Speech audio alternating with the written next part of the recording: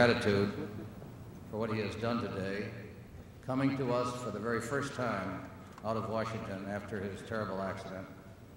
May I present to you Dr. Ronald Reagan, the President of the United States of America.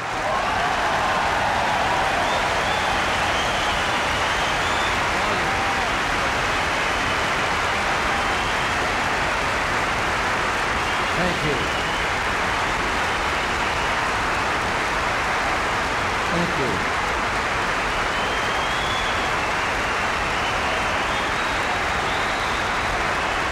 Thank you very much.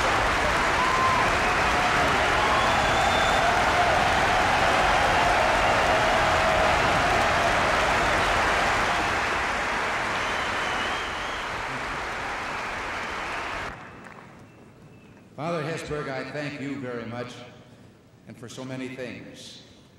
The distinguished honor that you've conferred upon me here today, I must say, however, compounds a sense of guilt that I have nursed for almost 50 years. I thought the first degree I was given was honorary.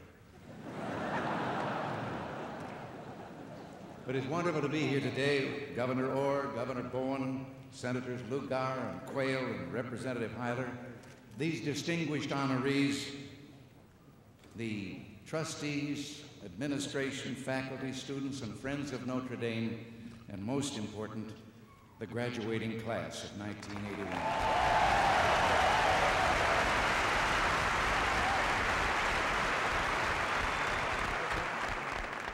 Nancy and I are greatly honored to share this day with you, and our pleasure has been more than doubled because I am also sharing the platform with a long-time and very dear friend, Pat O'Brien.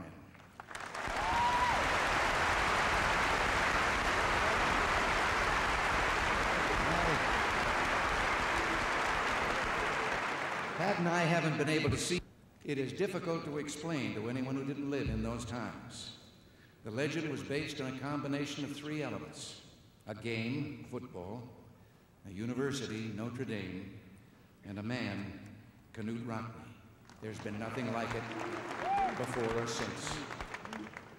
My first time to ever see Notre Dame was to come here as a sports announcer 2 years out of college to broadcast a football game. You won, or I wouldn't have mentioned that. A number of years later, I returned here in the company of Pat O'Brien and a galaxy of Hollywood stars for the world premiere of Knute Rockne All-American, in which I was privileged to play George Gipp. Now,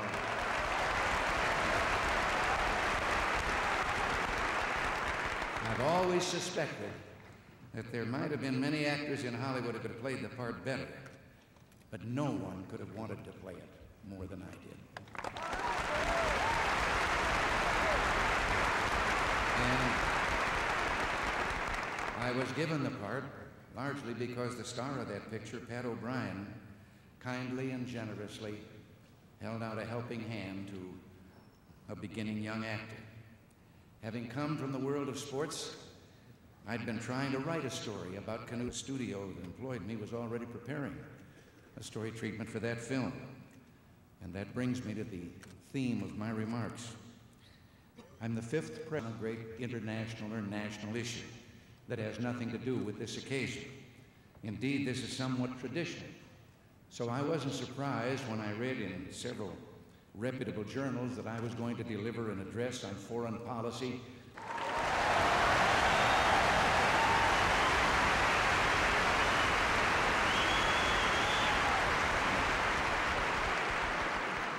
But by the same token, I'll try not to belabor you with some of the standard rhetoric that is beloved of graduation speakers. I don't really go back that far.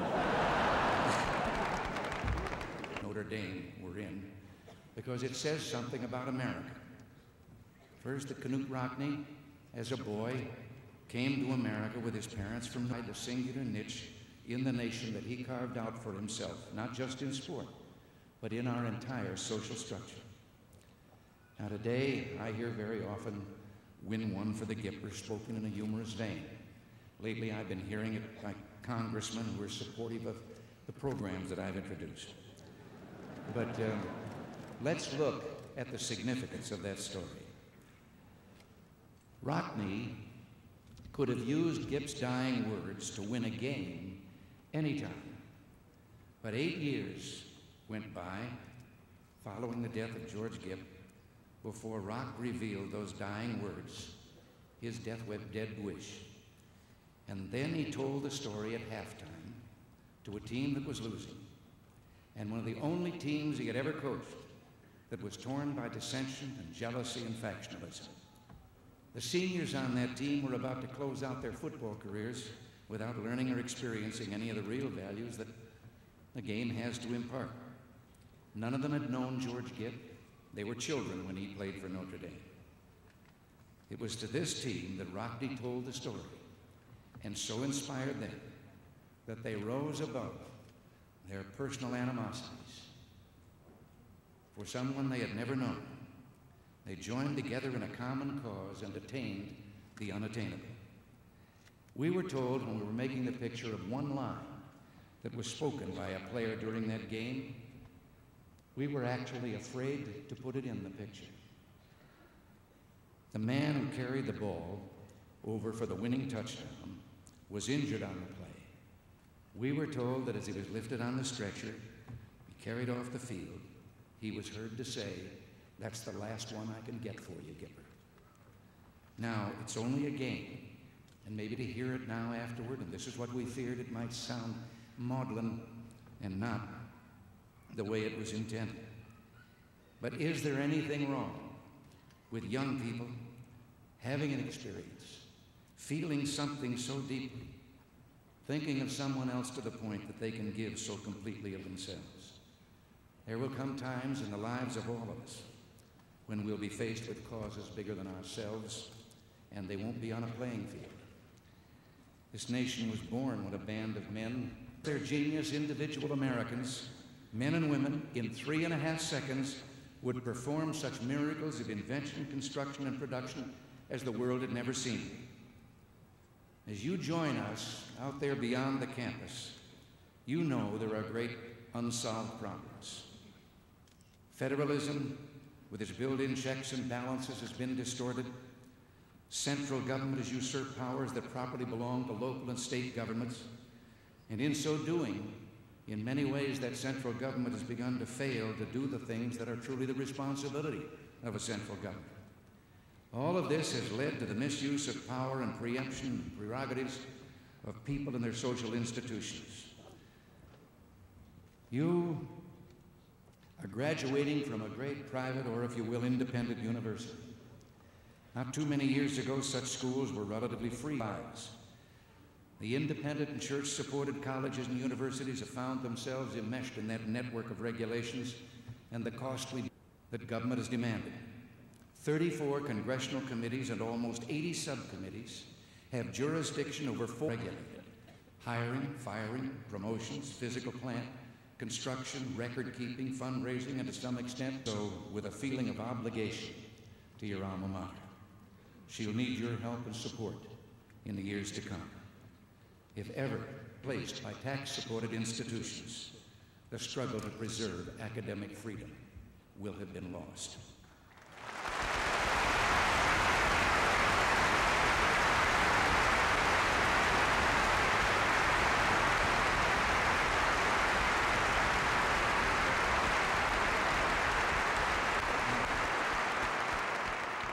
And we're troubled today by economic stagnation brought on by inflated currency and prohibitive taxes and burdensome regulations. The cost of stagnation in human terms, mostly among those least equipped to survive it, is cruel and inhuman. Now, after those remarks, don't decide that you'd better turn your diploma back in so you can stay another year on the campus. I've just given you the bad news. The good news is that something is being done about all this, because the people of America have said enough already. You know,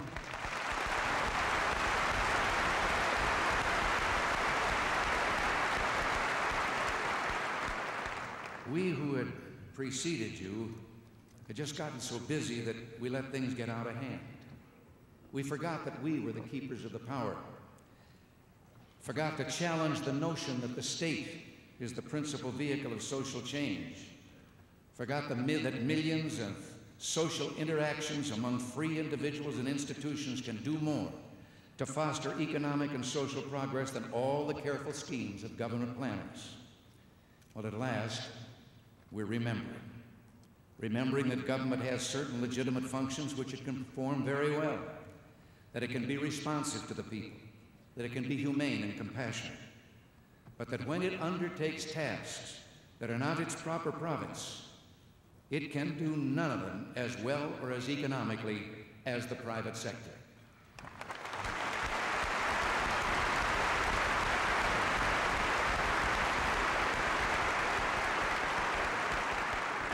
For too long, government has been fixing things that aren't broken and inventing miracle cures for unknown diseases.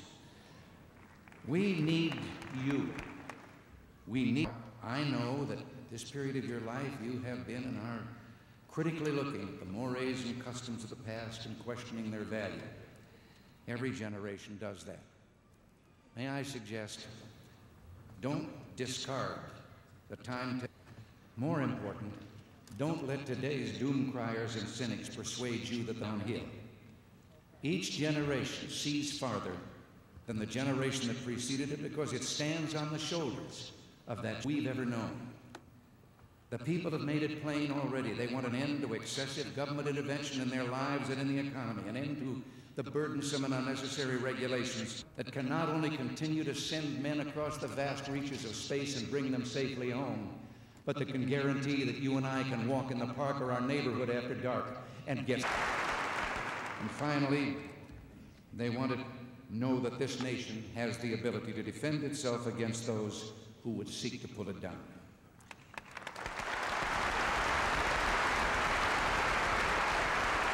Look at those regulations I've spoken of. They have already identified hundreds of them that can be wiped out with no harm to the quality of life. And the cancellation of just those regulations will leave billions and billions of dollars in the hands of the people for productive enterprise and research and development and the creation of jobs.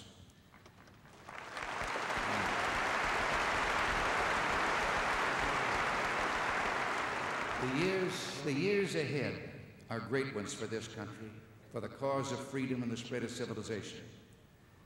The West won't contain communism. It'll transcend communism.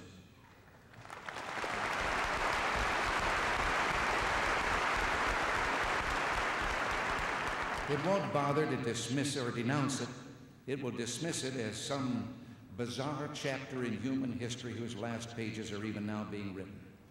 William Faulkner, at a Nobel Prize ceremony some time back, said, "Man would not only endure, he will prevail against the modern world because he will return to the old verities and the truths of the heart."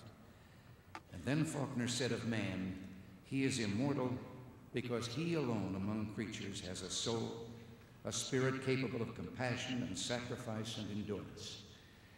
One can't say those words, compassion, sacrifice, and endurance, without thinking of the irony that one who so exemplifies them, Pope John Paul II, a man of peace and goodness and inspiration to the world, would be struck by a bullet from a man towards whom he could only feel compassion and love. It was Pope John Paul II who warned in last year's encyclical on mercy and justice against certain economic theories that use the rhetoric of class struggle to justify injustice. He said, in the name of an alleged justice, the neighbor is sometimes destroyed, killed, or deprived of liberty, or stripped of fundamental human rights. For the West, for America, the time has come to dare to show to the world that our civilized ideas, our traditions, our values are not like the ideology and war machine of totalitarian societies, just a facade of strength.